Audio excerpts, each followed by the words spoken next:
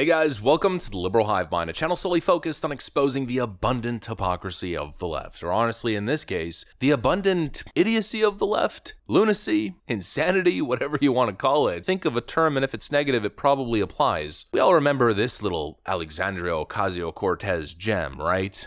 And so they go out and they need to feed their child and they don't have money. So you maybe they're put in a position where they feel like they either need to shoplift some bread or go hungry that night. Crime was spiking in New York City during the pandemic, reaching levels that hadn't been seen in over a decade. In some cities, reaching previous peaks from the 1990s, let's call it crime crisis. And Alexandria Ocasio-Cortez came out and told us that actually what's happening is hungry people are stealing bread. It's not people taking advantage of loose policies and an opportunity to commit crime without any actual repercussion, to enrich themselves through mass retail theft, thanks to idiotic left-wing politicians. No, it's just hungry people stealing bread. This was one of the most infamously idiotic takes ever released to the internet, and it followed up with Alexandria Ocasio-Cortez's conclusion. When people ask me, what does a world where we defund the police, where, defunding police looks like, I tell them it looks like a suburb.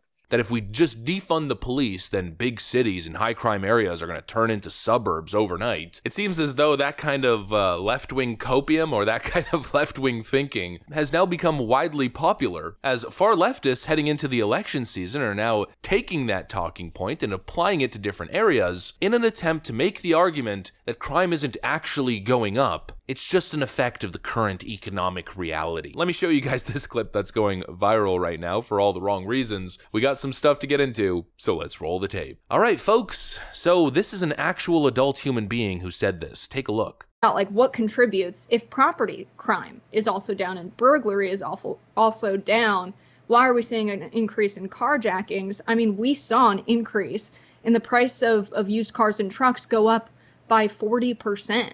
That's a very high number. I think people are really struggling to afford cars, and it's really sad because you see the main contributing factor of this to be markups done by dealers of 35 and 65%, and you see them raking in record profits. So as the price goes up, their profits go up as well. They're not just accounting for, an incurrence of production cost. They're just raising the price as a part of their regular dealership markup, and people are really struggling. They need cars to go get groceries, go to work, what have you.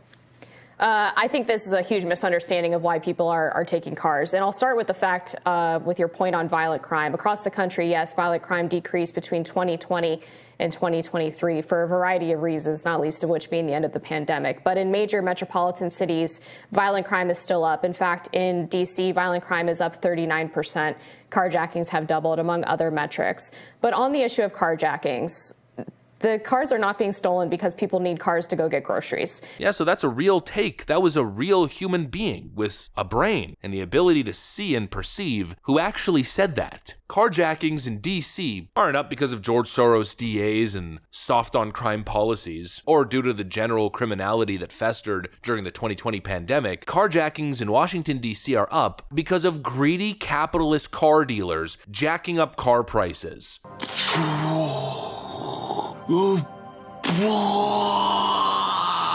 This is why it's so difficult to have conversations with leftoids who are constantly just inhaling copium through a freaking crack pipe, like some sort of copium addict. They simply have no understanding about, honestly, anything. The perpetrators of these carjackings in these big metro Democrat areas tend to be children, like 12-year-olds and 14-year-olds. We covered a news story from not too long ago where two teenagers went on a spree across the city, stealing multiple cars. Two sources familiar with the investigation confirmed that Tony was arrested last May for a carjacking and robbery spree.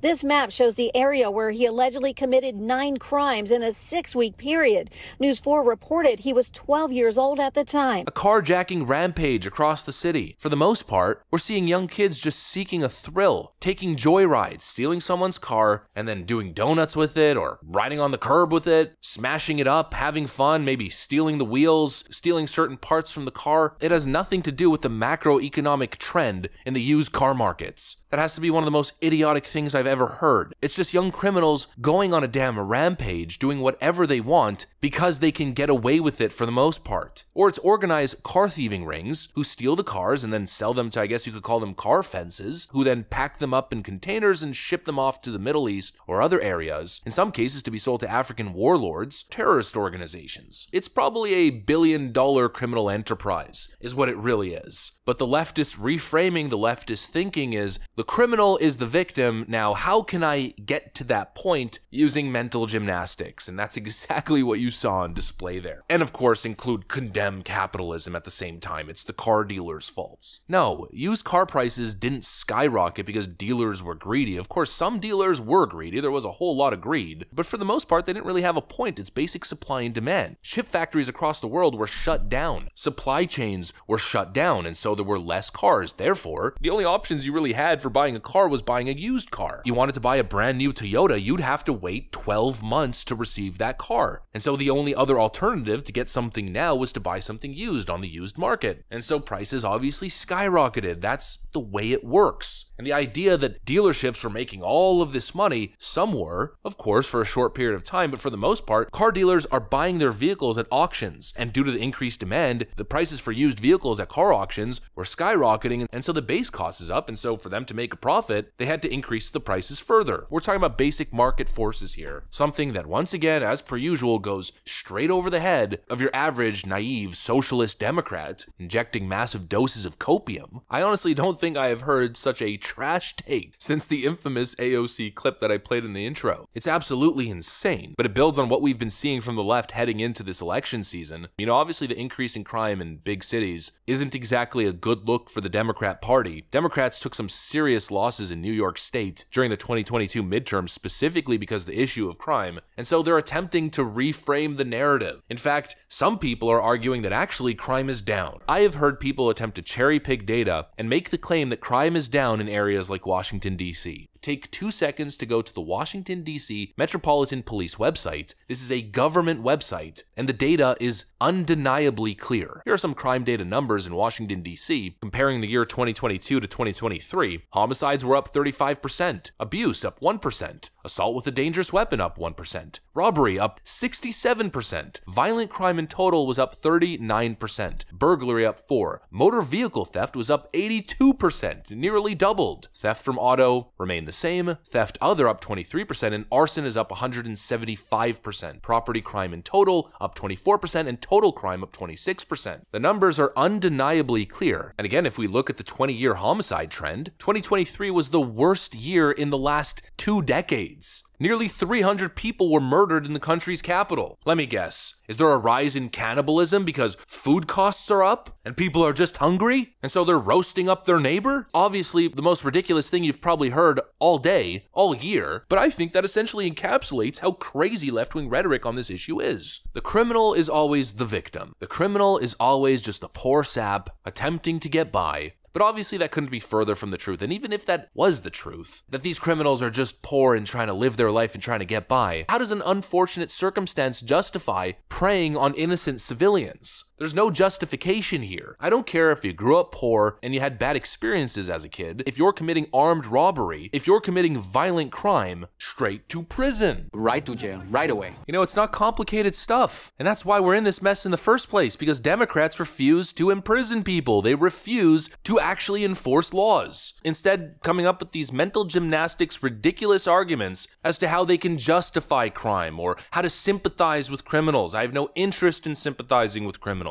Maybe after the fact, you want to talk about rehabilitation? Sure, but anything else is obviously way too far and just way too naive and crazy. This sort of The Surfs TV, Hassan, Emma Vigeland style way of thinking. They market this kind of rhetoric in a way that's so compassionate and insightful and thoughtful, but it's idiotic, and in practice, it doesn't work. Crime is out of control, put people in jail, put people in prison. That's it. Commit the crime, do the time. Please stop with the copium. It's a seriously bad look. Anyways, that's what I got for you guys. Hopefully you enjoyed this video. If you did, make sure to leave a like and possibly subscribe to the channel. Thanks for watching, and I'll see you on the next one.